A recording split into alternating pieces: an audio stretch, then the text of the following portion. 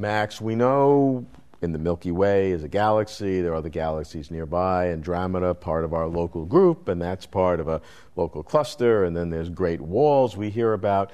When we try to understand the large-scale structure of the universe, how can we begin to think about it? I think people have always wondered about the large-scale structure of their world. And like when ancient explorers went on a walk, they found new forests, new lakes, and they thought maybe it just goes on like that forever, right? And then they realized, no, we live on this ball, that's it. But then people started studying more and realized there's the solar system, our star, the sun, and other stars. And it started to seem like maybe things were uniform after all. You just have more and more stars going on forever. Mm-hmm. And then a second time, people realized, no, there's an end to that also, our galaxy. And there's this beautiful spiral structure for these arms and so on. And it's enormous. It's 100,000 years just for light to fly from one side to the other. So maybe that's it. And that's pretty much the universe that my grandma grew up in.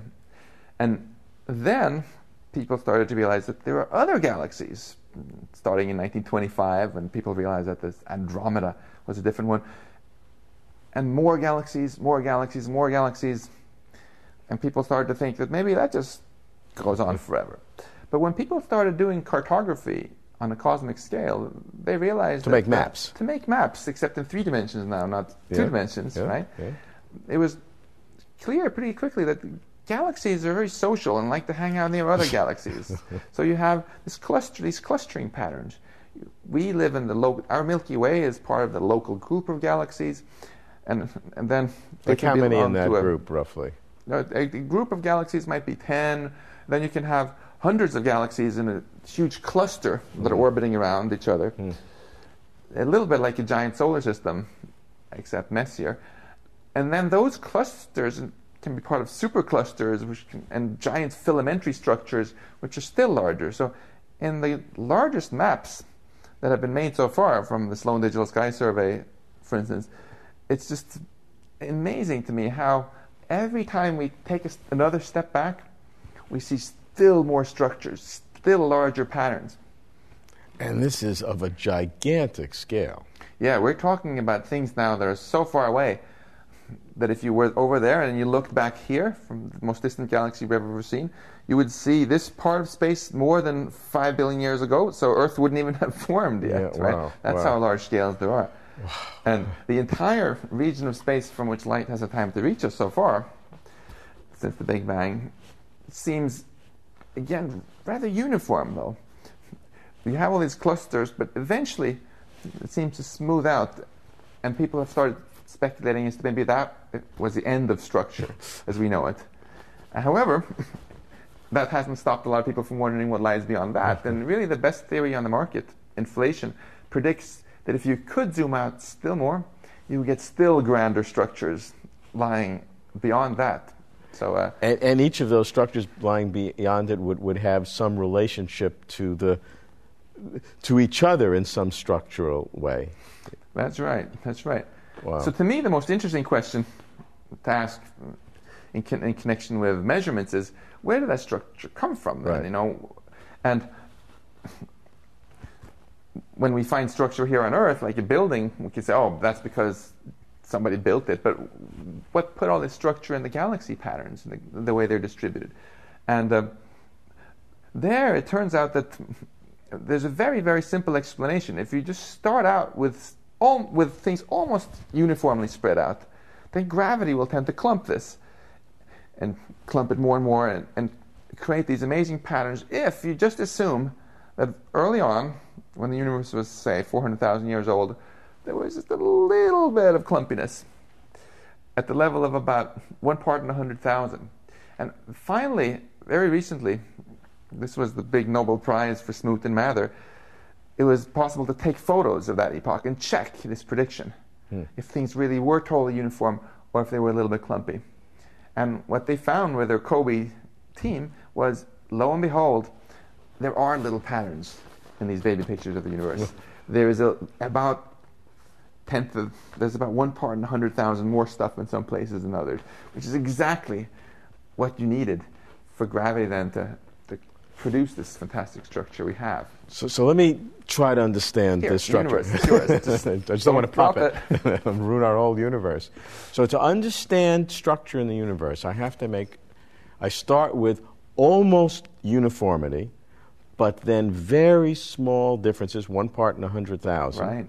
And then one force, the force of gravity, over very long periods of time. That's right. Hundreds of thousands, millions, Gotta hundreds be of patient. millions. You have to be patient. That the force of gravity will then magnify these very small quantum differences. And that produces the structure that you talked about? That's right. So it's an astonishing transformation from boring and simple to interesting and complex. And gravity really seems to be the key behind that. But that still does not answer, of course, the question of who planted those seeds. What mechanism was it that set things up with these tiny fluctuations? Yes. Because if it had been completely uniform, it would have stayed completely uniform. Or if it would have been more clumpy to begin with and not so homogeneous, that gravity might have clumped things together and it'd all be just a few big black holes in the world. And that would not have been so good. Exactly. Exactly. So we're sort of on a fine line or intermediary between total uniformity, which is boring, or just a few large black holes around, which is almost equally boring. This number, 10 to the power 5, is one of the most important numbers in nature, actually, because as you say, if it were very different, we wouldn't be here. It turns out if it were if it were substantially smaller, you would never have been able to make any galaxies before the dark energy took over and other problems ensued. And if it were much bigger, other bad things would happen. So it's a very exciting question, why the number has that value. It's also just a very interesting question of what physics could have created such patterns. And there we have this amazingly beautiful explanation, which is, I think, the most elegant theory I've ever heard in the history of science. The theory of inflation was invented not to answer that, but to explain why space is so big and why there was a bang.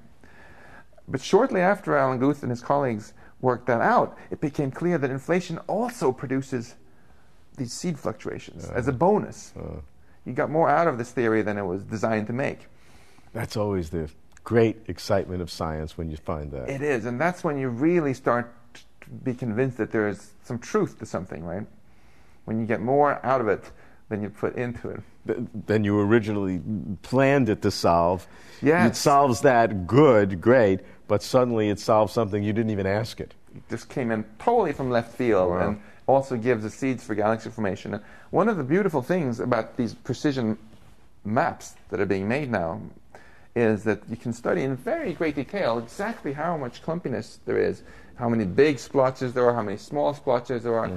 And the theory of inflation makes some very specific predictions for a number of numbers that one can extract from this. And so far, it's all bang on what we've actually measured in this.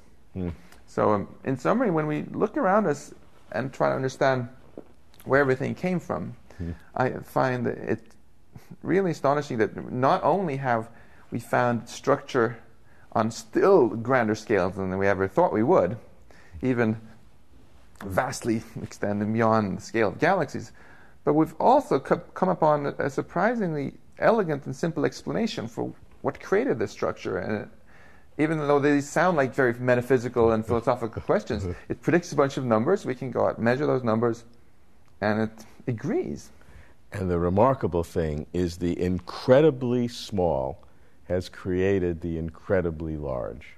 Yes. So this unification between the microcosm and the macrocosm is the ultimate unification, really. How these subatomic quantum fluctuations through the stretching of space and the working of gravity. Galaxies. Yes. So that's one of the reasons I just love thinking about cosmology. It's just so cool.